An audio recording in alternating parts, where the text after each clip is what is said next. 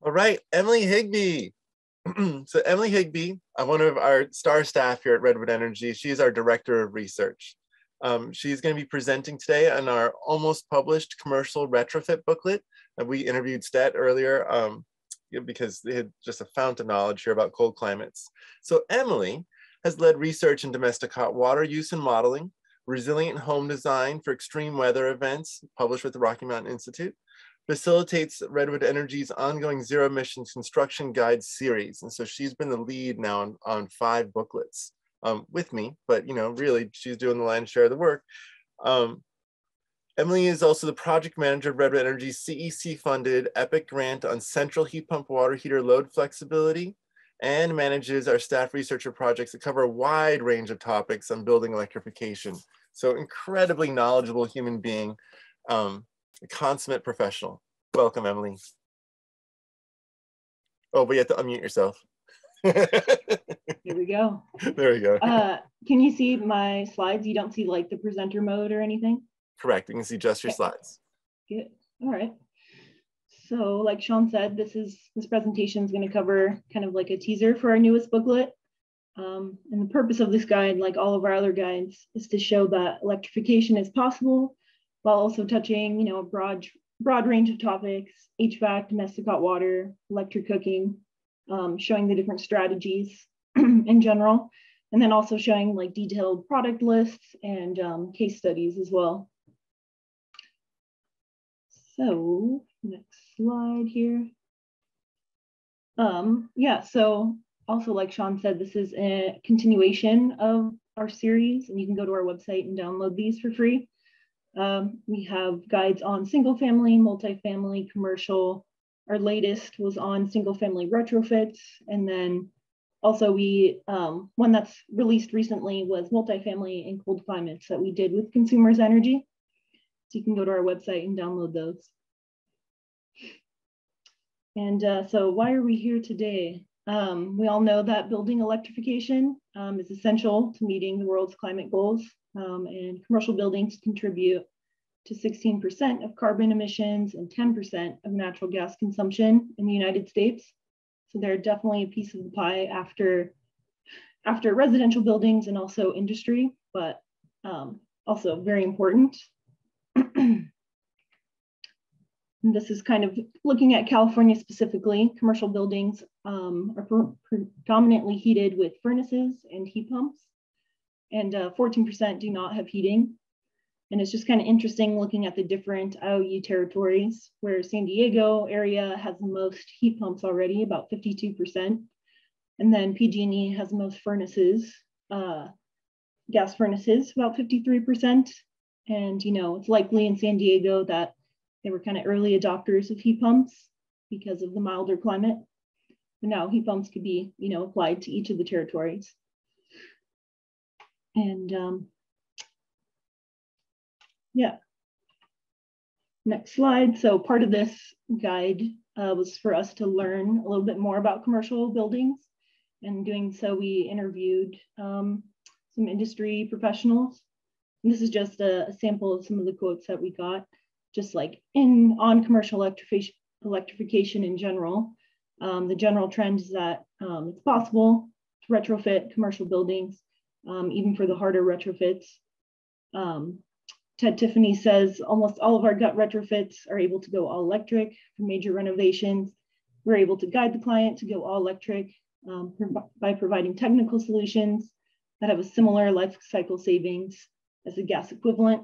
And we can make these arguments pretty well.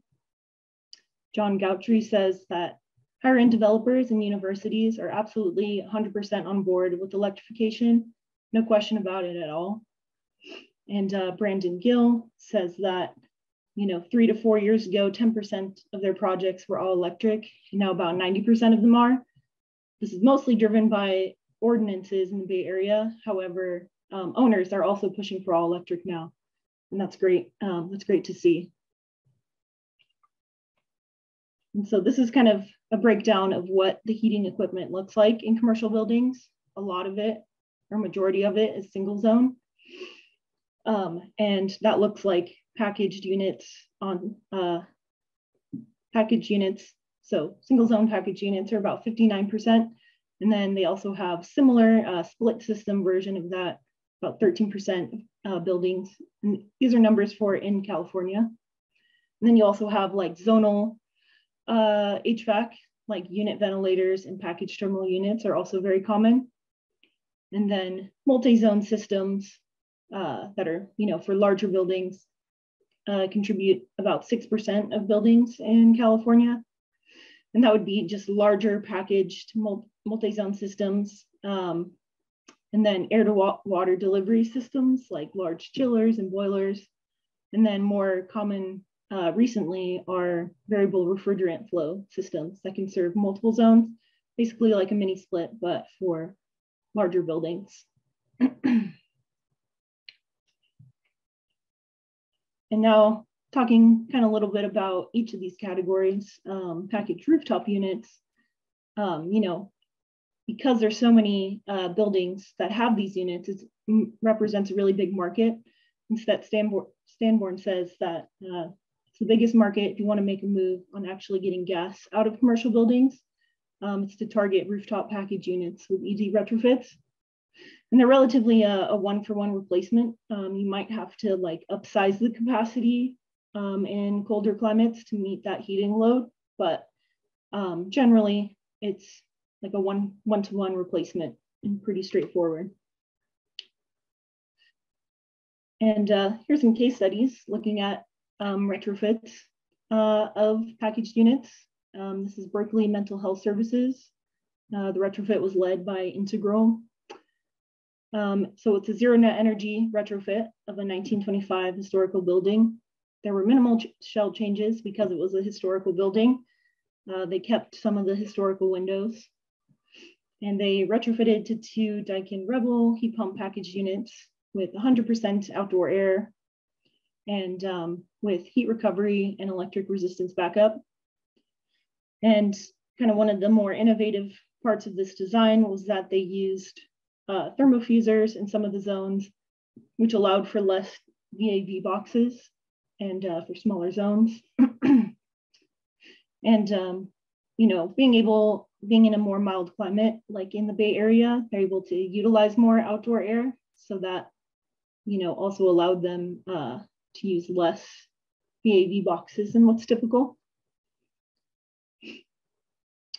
Okay. And then another retrofit with a similar strategy was Sonoma Clean Power's headquarters. And they also used Daikin rooftop units with variable air volume delivery and thermofusers at the zone level.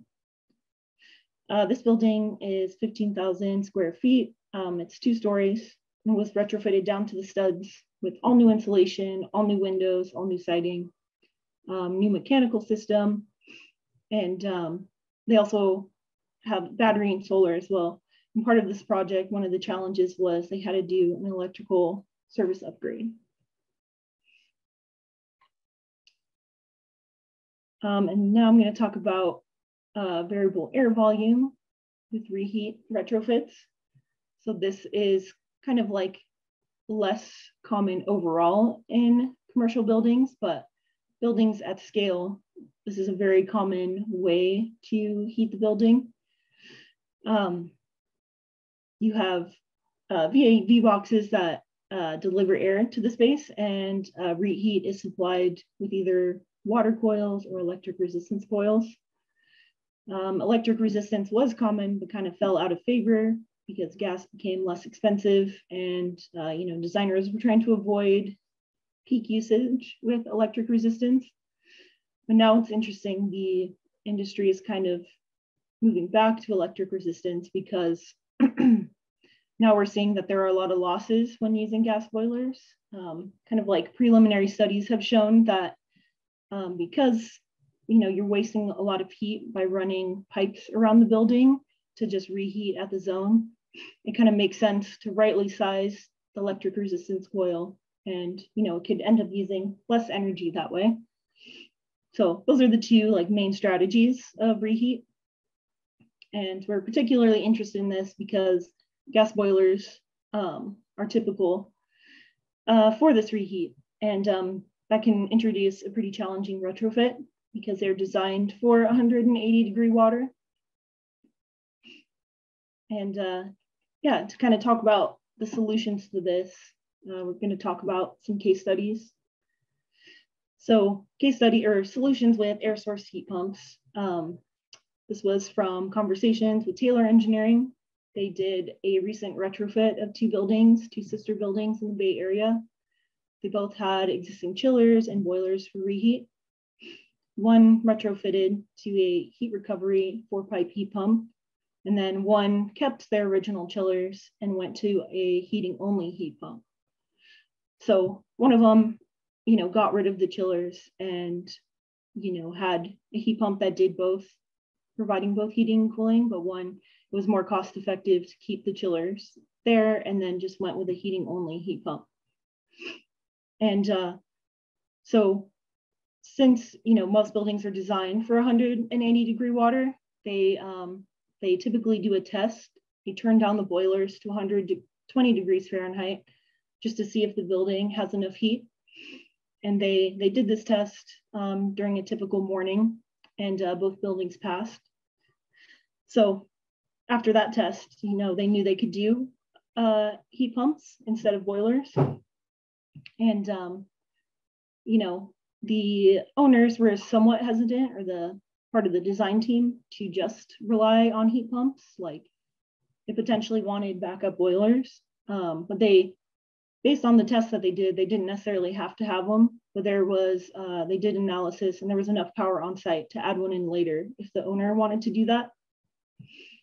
So yeah, and Taylor Engineering was saying that in the several boiler retrofits that they've done, they've been successfully able to turn down the loop temperature to like lower 120, 130 degrees. And this is a quote from Reinhard Seidel at Taylor Engineering. He said, in most cases, typical heat pumps that can produce 120-degree water will actually work just fine in buildings with an existing boiler reheat system, as long as they have 2-row coils, which most buildings do. And part of my conversations with them, they were saying that if potentially you needed more capacity, it's possible to kind of retrofit the VAV box. So instead of having 2 rows of coils, you could introduce more rows of coils if needed. And it would be a somewhat, not difficult, but it would be a process to do that, but it's definitely possible. Because you need, more heat delivered to each space at a lower temperature, more surface area. But in most of the buildings that they've come across, they haven't had to do that, and they're able to put in air source heat pumps to retrofit the boilers.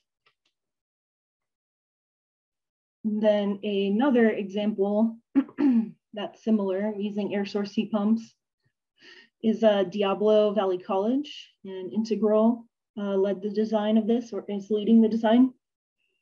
And this is a community college that's expanding their campus. So they're connecting new buildings as well as electrifying their central plant. And they found that coils are generally oversized, and they got them to work doing a similar test at lower temperatures without many modifications to them. And they said it's typically oversized because designers before, a few years ago when the buildings were built, didn't necessarily assume that there would be as many internal loads. So because there are so many internal loads that, most of the coils are oversized and over-engineered in that sense. So you can actually put lower temperatures through them. And so John Gottlieb, Integral, said that the DVC retrofit has a common central plant with a heat pump that can produce heating on its own, or it can recover waste heat from the chilled water to generate hot water. And he also said that pushing the chilled water temperature up and the hot water temperature down makes the plant exceedingly efficient, and you can get COPs up to 7. And I will note that using heat recovery heat pumps are generally common when you have buildings with high heating and cooling loads happening at the same time. So you can recover that heat from the cooling side and use it for the heating side. And this makes sense at, a larger campus, but maybe not as applicable to a typical, office or just a smaller commercial building. And I wanted to mention this strategy as well from Taylor Engineering. And this is more applicable to large buildings. So, we talked about heat recovery. And so, if there isn't cooling and heating happening at the same time, then you can store water to use later. And so their strategy, they call TIER, and they wrote an ASHRAE article about it. And I linked to that in the bottom of the slides if you want to read more about it. But it's essentially a cascading system to get up to higher temperatures for, really large commercial buildings. So maybe not necessarily your typical, but pretty large buildings. So first they use air source heat pumps to warm up the water to about 80 degrees, and they store it. And then from there, they use water source heat pumps to heat the temperatures up to around 130 and then deliver to the building. And this is kind of just like a simplified explanation and schematic. And you can read more in their article. And Brandon Gill says that in new construction, it makes a whole lot of sense to use water to water heat pumps and couple them with storage so you can reduce the amount of air source devices you need, which are more expensive and less efficient. And they also take up a lot more space. So this creates a more cost-effective design. So one of the main benefits of this design strategy is that you can use less air source heat pumps, which can take up a lot of space, and store water for when you need it. And this is also an interesting presentation that Redwood Energy hosted with Transom. And they also have a cascading system, theoretical system that they presented on. So you would use air to water heat pumps, combine them with water to water heat pumps to get temperatures hot enough for radiators. And you can, learn more about that on our YouTube channel. We have a link to that presentation, but a similar concept for slightly higher temperatures, 180 degree water. And then this is more like a teaser as well. We're going to have a product guide in our document, and there's going to be more detailed specs and of these different kind of products. So heat recovery chillers, just air source heat pumps, 2-pipe and 4-pipe. So you can look forward to that in the full version of our document. So the next kind of equipment type are variable refrigerant flow. And it seems like there's a lot of high performance buildings using VRF systems. And it's generally like they are really efficient and they can be space saving for retrofits, but their leakage is unknown. And there's actually kind of a movement after learning more about commercial buildings and talking to these professionals. There's more of a movement towards going with classic variable air volume with the heat pump reheat instead of using VRF, because it's kind of unknown how much they're leaking. You have to run refrigerant lines all around the building. And there's various trade-offs between the different technologies.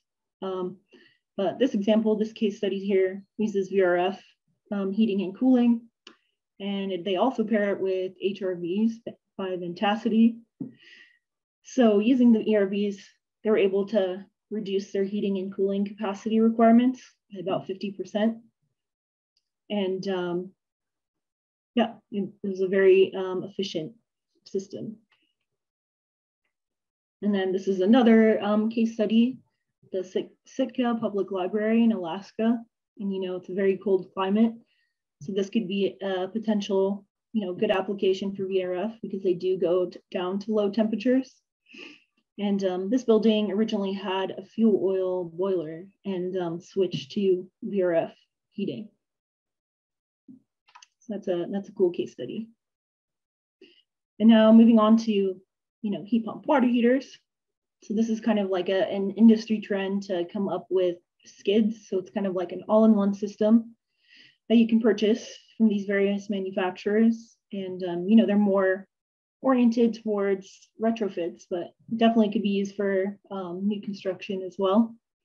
Yeah, they're kind of nice. They have, the storage, the heat pumps, the pumps, whatever you need, all built into one. So it's easier to install.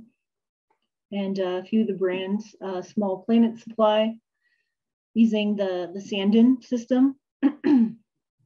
The Origin system uses, I believe, the Mitsubishi heat pump water heater. And then also Colmac, Nile, and Link also have similar systems.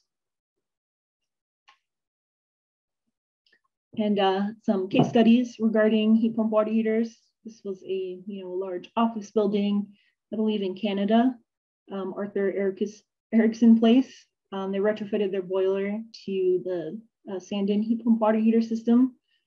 And this was led by Small Planet Supply. This was kind of like their intro. Now they're going to supply more of the skid systems, but this is one of the projects that they did working up to that. So that's cool. And then also Colmac has lots of heat pump water heater case studies from all over the US, a lot in Hawaii. Yeah, just showing that heat pump water heaters can be used in commercial buildings of all types. And the last topic, electric cooking as well. I'm gonna mention another video that we have on our YouTube channel by Andres Saldivar at SoCal Edison. He has a really good presentation on just electric cooking in commercial buildings. And just a few notable products: electric deck ovens.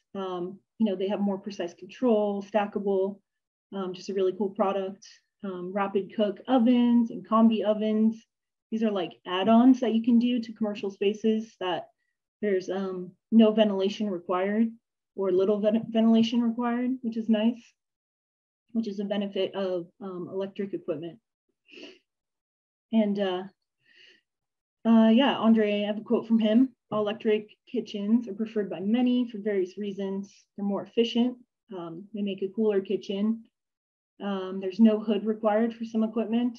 They're faster, safer, flexible. They can be plug and play. And upfront costs is less for a lot of products. Less parts, easier to clean, take up less space and less ventilation. And then this is just a slide I got from Sean, like a lot of, high-end chefs promote all electric kitchens. Here's a few of them creating their, ideal kitchens with all electric bases. And these are 3 Michelin star chefs. Okay. And then lastly, case study I wanted to mention, Stanford University, one of their kitchens on campus, they electrified it. And they have an electric fryer, 2 electric griddles, and with convection ovens and an induction range. And EHDD led this design. And yeah, this just provides diverse meal plan for students all around the world at Stanford University. And I guess, yeah, just quickly, heat pump pools also possible in all sorts of climates. This is in New York. And then also there's another one in Hawaii, Olympic-sized pools using heat pumps. And yeah, thank you. Do we have any questions? Well done, Emily. Fantastic. Let's see here. Oh, one new message. Okay, so Diane says, awesome overview, Emily. Awesome overview, Emily. This info is super helpful. And I have to admit, like, it's not everyone lives in a commercial building, everyone lives in a house or apartment. So sometimes these can be a little more obscure, but let's see here.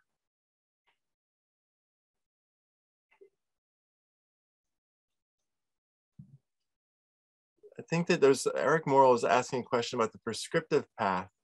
Does the prescriptive path, this is an energy modeling, allow for using electric resistance coils? Or do all those need to be modeled for the performance compliance path? Good question. I know the performance modeling software does not like electric resistance. And that was actually brought up in a few of the interviews that we did, that, you know, electric resistance can be a good method at the zone, but it just kind of like blows up the software. So yeah, I'm not sure, you know, you might have to get a certain exception or just meet better performance in other aspects of your building. I don't know the exact details of that, but I know it's hard to get electric resistance to pass. Okay. Dan Bailey was asking us to speak to the issue of noise complaints from pool heat pumps. Can you speak to options that keep it quiet? I might take that one. I did a lot of research on the pool heat pumps. So getting an inverter on any heat pump is the trick. An inverter is a computer. So it's just a computer that controls essentially the inversion of AC electricity, DC electricity, which is what the pumps internal to the heat pump use. And running, having the computer control the DC electricity, speed up, slow it down, dramatically quiets it. Like going essentially usually 5 decibels to 10 decibels, which in their experience is half as loud to 1/4 as loud. So when my brother put in a heat pump for his swimming pool on Long Island, New York, you can be standing next to it and it can be just powerfully pumping. And all you can just sort of hear is the movement of air. Like it really is almost no mechanical sound. That's an Aquacal, ultra quiet heat wave, such and so. But basically getting inverters into heat pumps, both for HVAC and domestic hot water and for swimming pools, all of these things, stick a little computer in there. And these computers are very inexpensive, but it just, you know, unless it's in COVID era. That's the trick, is get inverter controlled products. Let's see, Jack Mason says, most smaller commercial buildings use combined HVAC rooftop units with gas heating. Is anyone exploring replacing, is anyone exploring replacing the gas heating units with electric coils? So I think that's the PTAC, the package rooftop units. Yeah, I think I haven't heard anything about that specifically. I think it makes more sense to retrofit with the heat pump. And if you were going to do purely electric resistance, I think that would require more power potentially.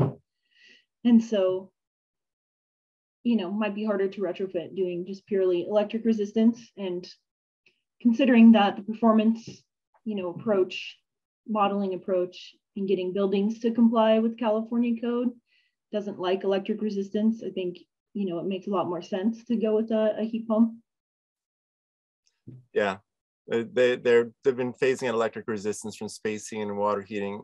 It's a real effort. And so it's becoming almost impossible to put in electric resistance no matter what. Not completely impossible, but pretty darn close.